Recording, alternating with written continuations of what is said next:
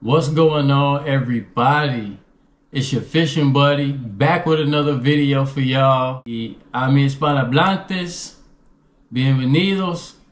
Es tu compañero de pesca aquí otra vez con otro video de consejos de pesca para ustedes.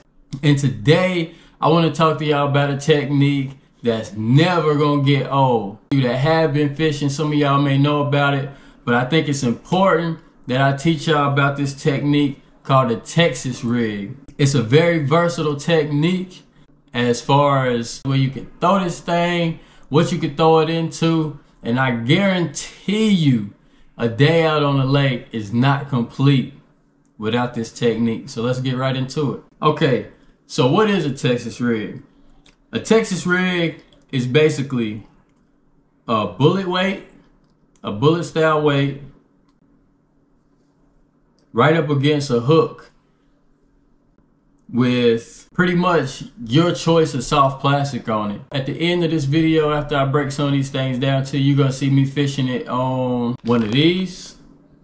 You're gonna see me fishing it on a power bait. What is this right here? This is a power worm, PP and or tequila. It's a tequila something. I don't know the name that got rubbed off of the pack. But you're gonna see me fishing one of these. A nice juicy worm. A Senko style bait. I buy Yum Dingers. Cause they're cheaper. You know me. So it's gonna be this color. And this green right here, this green with the pearl, is probably my favorite worm to fish. But I actually fish this color here more than I fish green pumpkin. But that's just me. Fishing is all about your opinion, and this is my opinion, and this is my favorite. This is my favorite right here, which is a watermelon pearl. This shad color right here, I like the ones that's got white on them, but that's just me. This is a smoked pearl right here. I think that might be all that you see me fishing in this video, catching some fish on. You can pretty much rig any soft plastic in a Texas rig. So I showed y'all, you got your line coming from your rod, nothing special. Bullet weight on there and a hook. My favorite hooks to use are EWGs. And what an EWG is, it's an extra wide gap. So it's got a nice size bite on that hook. And I just have a lot of confidence in these. Offset at the top, so where it comes down, it's not a straight shank. It comes down, it's got a little neck on it, goes back and comes around. All right. How you want to rig a Texas rig, a weedless presentation. That way you can really drag this thing along the bottom. Like this Texas rig is meant to be like drug. And when I say versatile, I mean versatile. Like you can put this bait anywhere. I'm talking about in grass, lay downs, right up on top of lay downs, and rocks. I do have a problem getting hung up sometimes in rocks. Like this weight kind of goes up on the rocks and stuff like that, but you know, it's always gonna be like that in fishing. You're always gonna lose some. When you're rigging up a Texas rig, what you're gonna wanna do is, I'll show you here. So where this hook bends right here, where it comes down, that's about what, a 1/4 of an inch, 1/8 of an inch, something like that. You wanna take that hook and you want to put that right in the middle of that bait.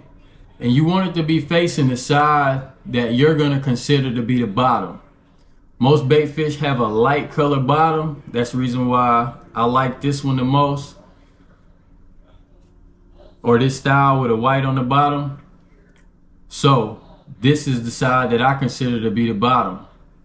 So what I do is I take that hook, I put it down in there about 1/8 of an inch, right? And I bring it out. Boom, I bring it out. It's in there like that. So The side that you consider the bottom, pair that up with the hook upside down, put it in by the 1/8 of an inch, right in the middle. Try to keep this as straight as possible. Poke it out the bottom, right? Now take that hook and rotate it. As you pull it down that neck, rotate it. So now that hook is once again facing the bottom of that bait. So now you're gonna find where that hook will be coming out. So that's about right there in about the middle of that egg sac in this case, right? So you're gonna scrunch that up, find that middle, and you're gonna take it through the bait, like so, right? And that's what you got. Now you can fish it like this, like if you're fishing in a place that's you're not gonna get snagged, but in a place that you can get snagged, what you wanna do is you wanna take that hook. You can either, before you push it all the way through there, you can take it and leave it inside of the worm, like so. You can take it and leave it inside of the worm and don't poke that hook all the way through. So when that fish goes to bite it, it's gonna chomp down on there. It's gonna hit it at the head, right? 9 times out of 10, that bass gonna hit it at the head. When it hits it, inhales it in his mouth, then you, boom, you set that hook. And once you set that hook is gonna rip through that plastic. I don't wanna mess my worm up, really, because I'm gonna use it.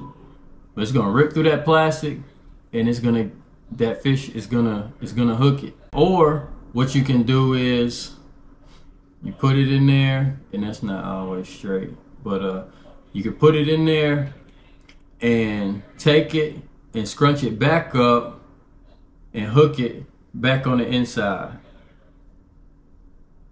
Okay, hook it back on the inside, so that way when it's running over stuff, you're not gonna get hooked.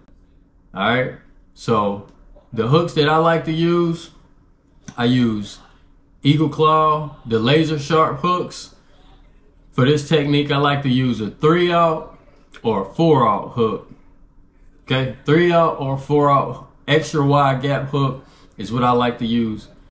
I use an extra wide gap hook whether I'm in the grass or lay downs, whatever. I have confidence in the extra wide gap hook, so that's what I use. And that's what fishing is. It's all about having confidence in what you're fishing. That's the way you're gonna catch the most fish. It's having confidence in the bait that you're using. Now what you're doing when you're fishing a Texas rig, you're dragging it across the bottom or you're hopping it up and letting it fall. But I like to drag it across the bottom. And normally it's like the first lure that I use when I get to a spot, because I'm fishing from the bank. I don't have electronics and the technology and everything. So I use this lure right here as my eyes. I can literally feel everything that's on the bottom when I drag this lure across the bottom. And I don't have to worry about getting hung on anything. The type of gear that I like to fish a Texas rig on, personally, I like to fish it on a 7/6 medium fast action fishing rod. I like to use a bait caster, and I like to use about 17 pound test fluorocarbon. But I know a lot of people that watch my videos right now probably don't use bait casters. So I'm gonna be fishing this Texas rig on an open face. On a spin setup, it's gonna be a spin rod setup, and I'm gonna be using 10-pound braid to a 12-pound mono leader. All right, 10-pound braid to a 12-pound mono leader on a 7-foot medium power fast action spin rod, spin setup. All right, and but in saying that, like, you probably have a fishing rod that you can go ahead and fish this Texas rig on, and you'll be fine. Like, don't worry about going and buying new equipment to fish this Texas rig on. Just rig up the Texas rig and go fishing. I don't care if you fishing with a Zebco 33, push button fishing rod, whatever you fishing with. Take that rod and don't worry about going buy nothing else, and just fish with what you got and go build up some confidence in that bait, and then worry about going and getting new equipment. Like, it's not about that. It's about going fishing and having fun. So what you've been fishing and having fun with, take that and fish this Texas rig. Worry about everything else later. Fishing a Texas rig, for me, in my opinion, it's about being able to cast as far as you can out, right? And pull that bait through as much water, as much real estate on that lake or body of water as you possibly can. That's what it's about for me. You don't need to pull it fast. Like, work it, pull up on your rod, reel in the slack. Work it, pulling up on your rod, reel in the slack. You do that. Another thing you can do is pop it. Pop it. Let it fall back down. I generally don't peg my bullet weights either when I'm fishing a Texas rig. Now, if I was flipping a Texas rig into grass or cover or something like that, then yeah, I would peg it. But like I said, I'm fishing from the bank, you know, so most times I'm trying to cast this thing out as far as I can, and I'm trying to work it through as much water as possible. So I may pop it, especially if I feel like if there's a stump or something. I run up on a stump and I feel myself about to get hooked, get tangled up, get hooked up under that rock. I might pop it over there, but not hard. Just when I feel it, might just give it a pop it up over there, pop it over there, let it fall back down. That weight is probably gonna fall down before this bait, but it's still gonna pull it down. And fishing with Yum Dingers, they don't have as much salt in them as some of the other stick type baits. So what that means is it's gonna sink slower. Now, unless I'm fishing in deeper water to where like I need to use a bigger bullet to help me maintain that bottom contact, because that's what it's about. In my opinion, it's about bottom contact. If I'm fishing in deeper water, then yeah, a different style with more salt in it might be the way to go, right? With a bigger sinker. But if I'm fishing in 7 feet of water or less, I might not even use a bullet weight this big. This one here is 7 grams, if I'm not mistaken. This one here is 7 grams. So what's that, a 1/4 ounce? I might fish it with an 1/8 ounce bullet weight. And another thing, that 8 ounce bullet weight, that 1/8 ounce bullet weight is gonna do is gonna help you fish it slower, because it's gonna take longer for that bullet weight to get to the bottom, paired with this Yum Dinger, which is not the heaviest.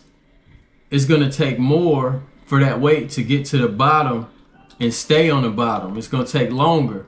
So you're gonna have to be a whole lot more finessey with it in order to feel the bottom, in order to feel it. Because when you got a lighter weight on, when you pull it, it's gonna wanna come up. So you're gonna have to be even more finessey with it to keep it on the bottom and feel for that bottom. And that's a good thing. That's gonna get you more bites. It's gonna get you more bites. Being finessey with it and feeling that bottom and dragging it along that bottom, it's definitely gonna get you more bites. There are hundreds, if not thousands, of different baits that you can use. But look, check it out. If you get, just trust me. Just trust me on this.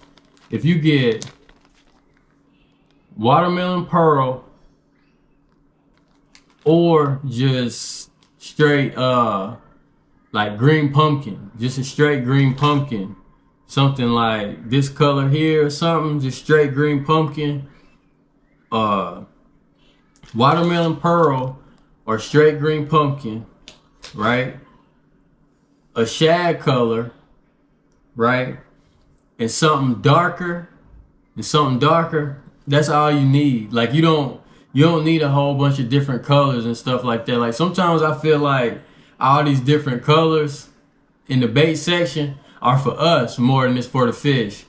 Don't get me wrong. Like sometimes, like in the springtime, like I'm throwing this right here and I'm tearing them up. You feel me? But you don't need this though. You know what I'm saying? Like you don't need that. Like I just have confidence in that bait. But you could, I'm telling you, with these, something like this right here, these three colors right here, you're gonna catch all the fish you can handle.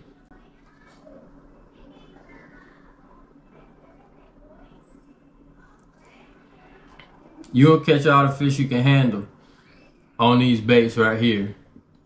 Now, with that being said, breaking down that, I just wanted, now with that being said, breaking down what a Texas rig is, how to rig it weedless, what I'm fishing it on, what you could fish it on, as far as where to put this bait and when to throw this bait, everywhere and anywhere. Like there is no wrong way to fish this Texas rig. There's no wrong place to fish this Texas rig. And there is no wrong season to fish this Texas rig. Okay? Now I'm not saying that just because you put this in the water, that means you're gonna catch fish. You still need to know how to use your fish brain to spot out places that fish may be, that bass are ready to ambush some prey, some a bait fish or a crayfish, because that's what we're mimicking with this. We're mimicking shad, we're mimicking bluegill, we're mimicking crayfish when we fish this bait. And me, I still be thinking like I'm mimicking a worm, like a worm or a lizard. Like, yeah, they make lizards or whatever, but a lot of people, when they talk about like Texas rigging, nobody ever really says anything about just a worm. Like fish eat worms, you know what I'm saying? So like, that's what we're mimicking. We're mimicking bait fish, we're mimicking crayfish, we're mimicking worms when we're fishing a Texas rig. And one thing that I always want you to keep in mind is an injured bait fish. You know what I mean? An injured bait fish. Like, make this look like an easy meal. Put this in their face. You know what I'm saying? Put this in their face and keep it in their face as long as possible. That's what we want to do with a Texas rig. The simplicity of it is what's going to catch you the fish. The simplicity of it is what is going to catch you the fish on a Texas rig. So, I don't want to make this video too long because I do got some fish catches that I want y'all to see. I know I like to see fish catches when I'm watching videos and stuff like that. That's what I'll be watching for, the fish catches. So, yeah, let's get into some fish catches. Dang. I wasn't recording. That's messed up. Got him though. Nice one. Not too bad. I wasn't even recording. Just real smooth, easy action. Working it real slow. I seen some fish blowing up on top. Not a bunch. But so I don't think that they're super active right now. So I'm just working it real slow. Tell you what though, there's a lot of bluegill out in the water. There you go. That might be a bluegill though. Might be a bluegill, might be a bluegill. Nope, it's a bass.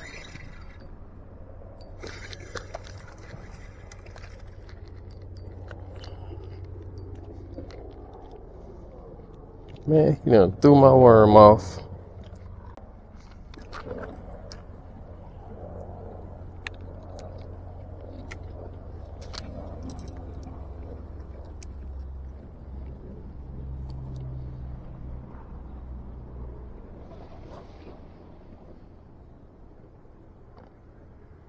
Nothing too big, you know.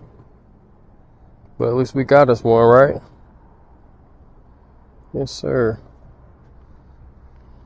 Skidding back in the water. Now I got fishy hands, so my bait gonna smell like fish. That's a plus.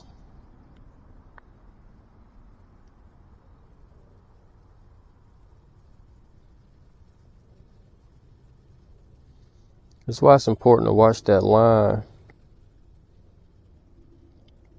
I did feel him tick. I did feel the tick, but I saw that line moving. There he is, folks. Ah, got him. All right, let it go.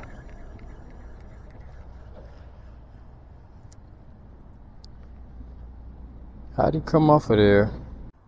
See, a lot of people talk crazy to people that bass fish and they set their hook like they're trying to jerk the fish out of the water. But, well, if you don't, you see what just happened to me, right? I lost him. Okay, so right here, I'm getting ready to get hung. My line is stuck.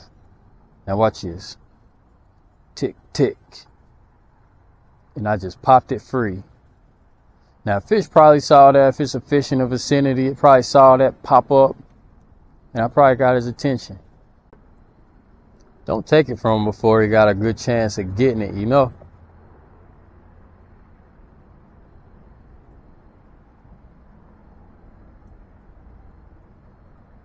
That water right there a little deeper than I thought it was. We on the bottom now.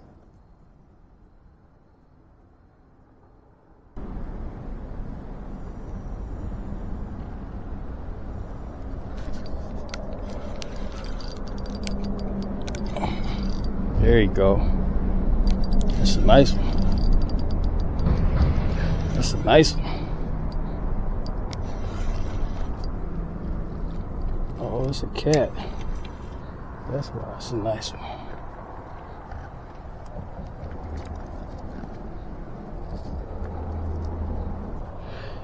Caught a catfish on stick bait. Look at there.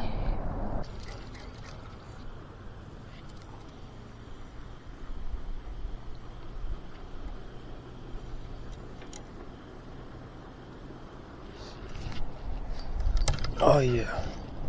Got it.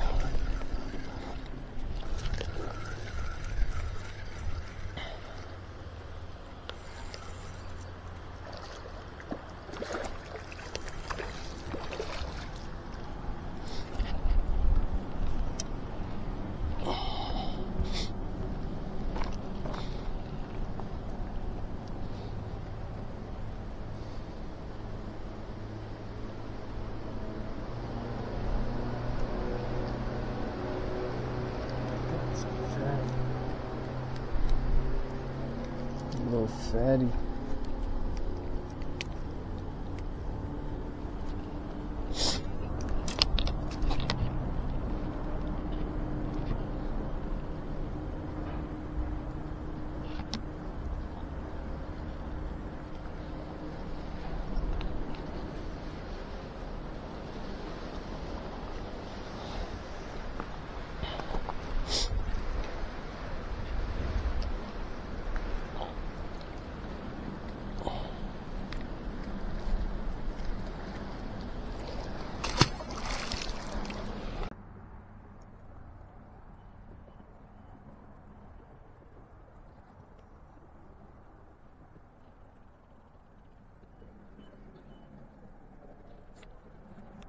There you go.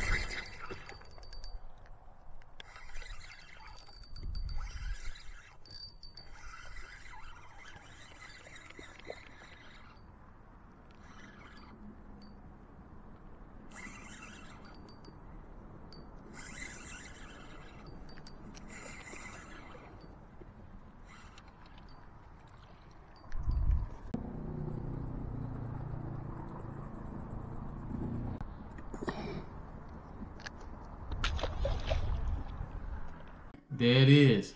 So if you made it this far, I appreciate you being here fishing with Sid.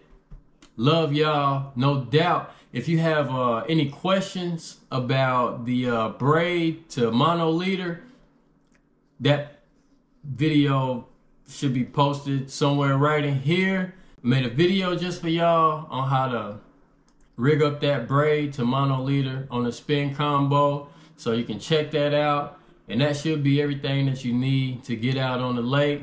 I know there's plenty other channels on YouTube. Appreciate y'all being here fishing with Sid. With that being said, good luck out there on the lake.